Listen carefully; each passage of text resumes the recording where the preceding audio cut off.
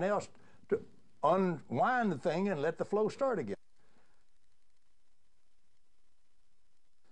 When we energize a circuit, what we actually do, how we actually power an electric circuit, not what the textbook says, forget that, that's 100 and something years old.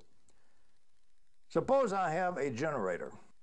I'm going to very crudely draw a little generator here.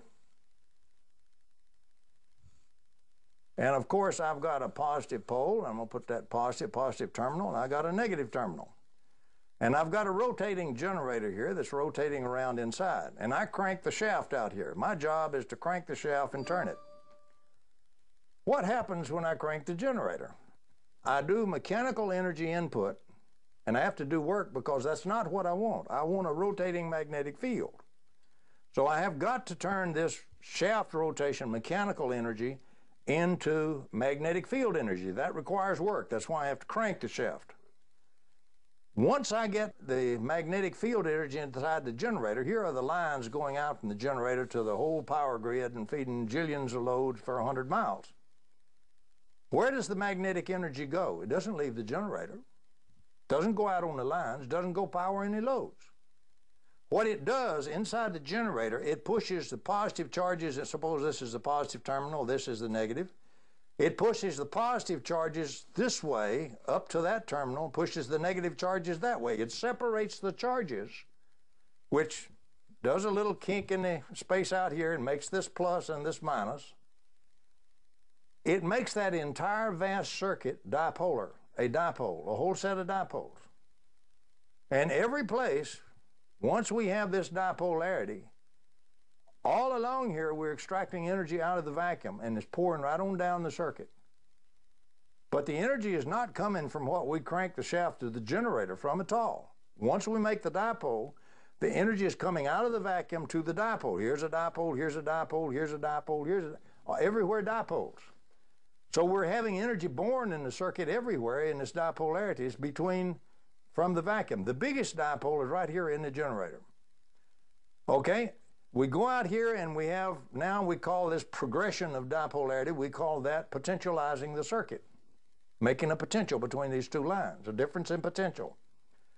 As we potentialize this circuit, we create little force fields which push the electrons forward as current, push it through the load, and we dissipate some energy in the load, power the load. We lose some in the losses and so forth. But all of that is free except we have now wired the generator in to the external circuit.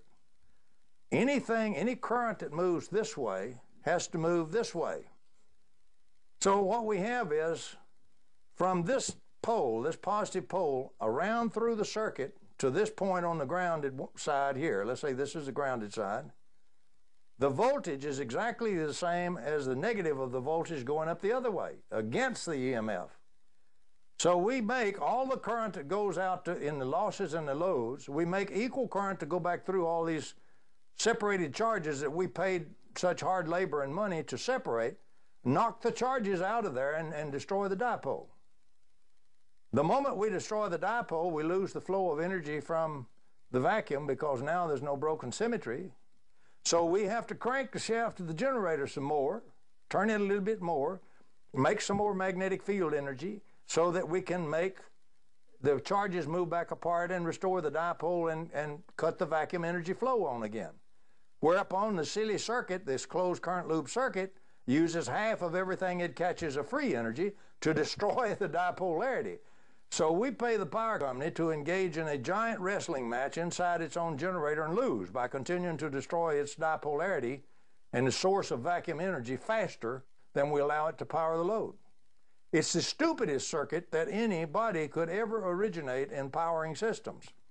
But it's nice and well behaved because it shorts out everything that wouldn't be well behaved, and it forces that thing to be under unity. You will always have less power in these loads, all told, than you have to keep cranking into the shaft of the generator. And it's responsible for destroying much of the biosphere, polluting everything, and all this.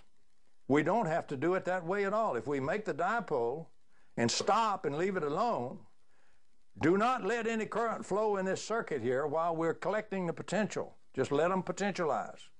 Once we have the potential difference, switch away this generator, get rid of it, disconnect it, connect a diode, for example, that would only allow a flow in one direction.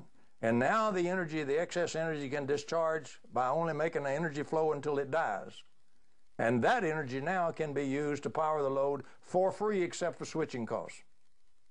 You pay a little to switch, you get a lot of power in your load. You're now off of the leaky diode, the leaky pipe method of powering things, which the closed current loop circuit forces on you, and you're down to the triode method. Pay a little bit for the grid signal and use a lot of energy in the load.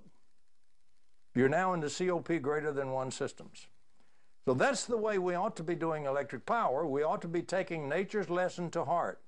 Leave the dipole in static configuration with no current flowing through it.